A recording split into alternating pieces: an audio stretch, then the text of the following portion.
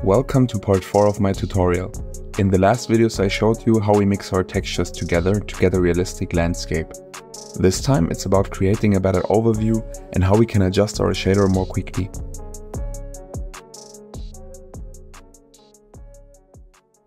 We start again here, we know this node tree, and I will show you in this tutorial how you can use groups in a smart way to customize your shader even faster. We have already connected the scale factors so that you can control it from the outside, and of course you can connect more sockets. Firstly, we create a new plane with Shift A, select Mesh and then Plane. We move it along the Y-axis, just a little bit. Press S and type in 10. We have now enlarged our mesh 10 times.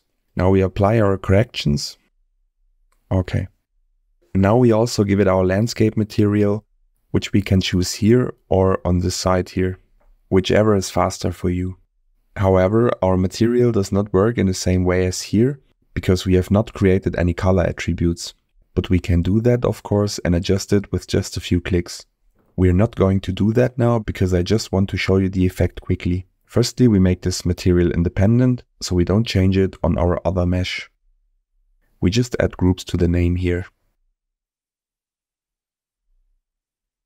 With Ctrl and Shift pressed, click on the node to display it.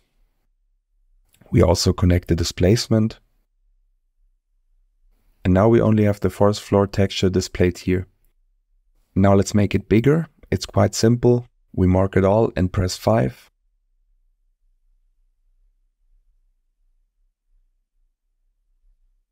And if we click on this, we also create an independent group so we don't change it in the other shader.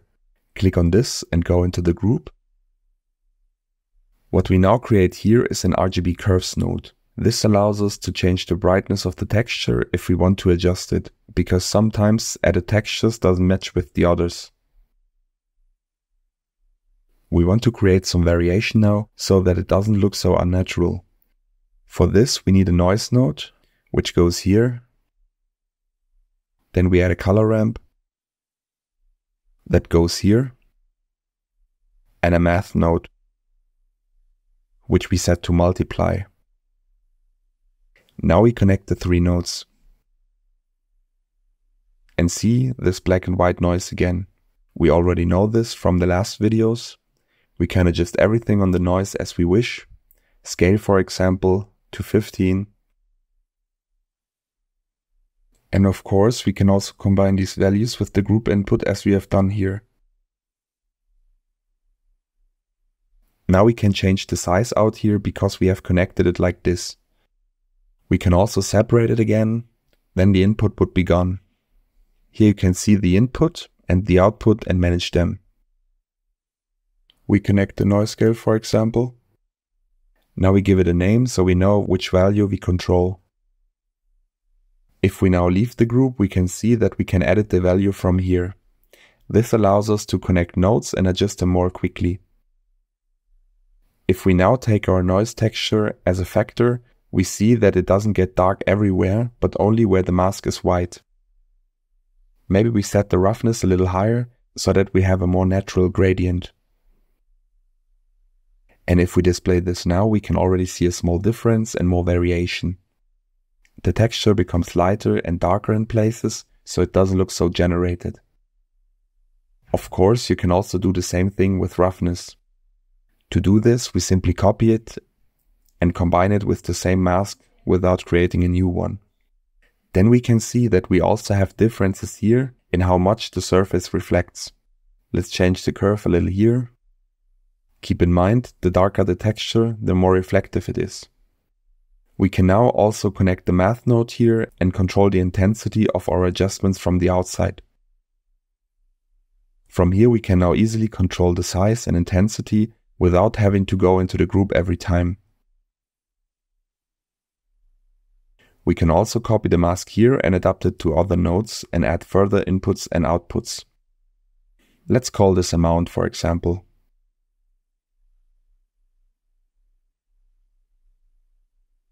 To make the surface look a little more realistic, we also need to get rid of the tiles.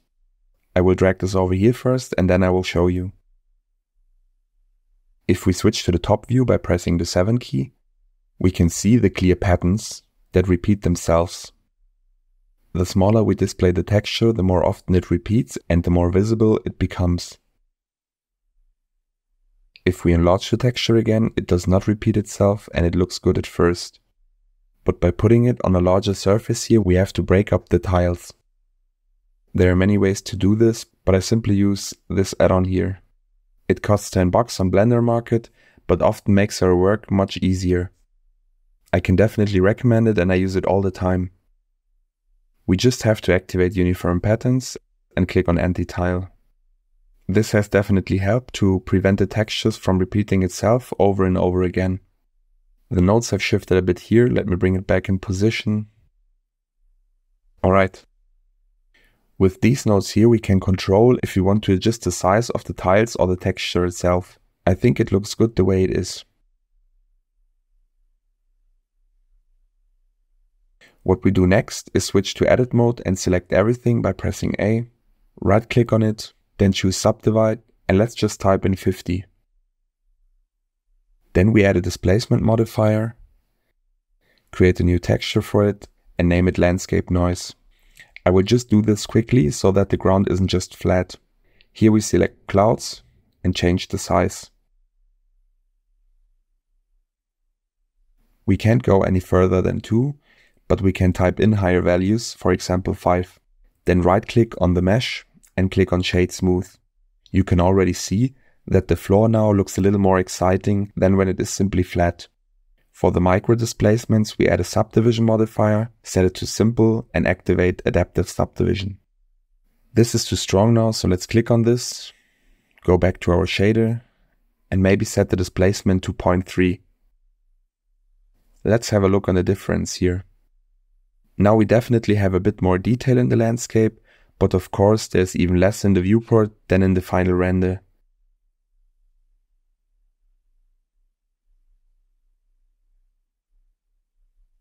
Now we have a little more options for inputs to our group and can connect even more sockets. The more sockets we add, the more flexible our texture gets. If you want to see your micro displacements better, you can change the dicing rate of your adaptive subdivision modifier here. Let's set it to 2 and now we see more details. However, your viewport will of course be much slower. For example, if we change the size of the noise here, it will take a little longer to load because of the adaptive subdivision. That's why we deactivate the modifier for the viewport by clicking on this little button here. This way we can see our adjustments a little faster again, which makes it easier to control the group from here.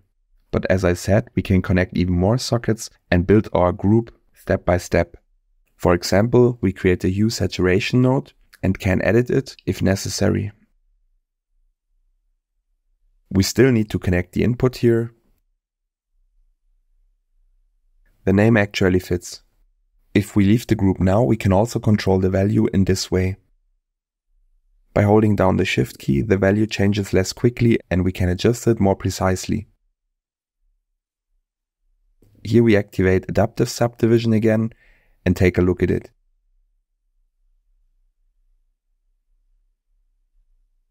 In the end, I customized all my groups and created a few more inputs. Of course, you can add more, but that's enough for now. We can see now that we have little more variation in our textures. The stone texture, for example, is a little more reflective in some places, which makes it more realistic. If we render this with adaptive subdivision, then we have even more detail, but I think it looks quite good as it is. Especially if you look at it from the distance, it's absolutely sufficient in my opinion.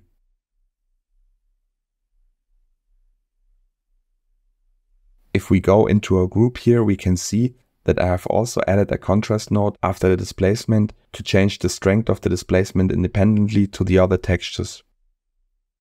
I've also connected normal strength so that I can control it from the outside. I just connected a few things that I want to adjust from time to time in the process. This is the node tree for the stone texture. I will show you this so that you can see better how I built it.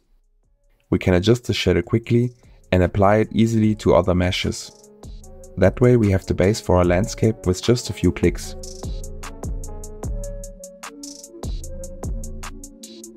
In the next tutorial, I will show you how we add our first assets and what methods we have for this. I hope you were able to learn a few things again, and see you next time.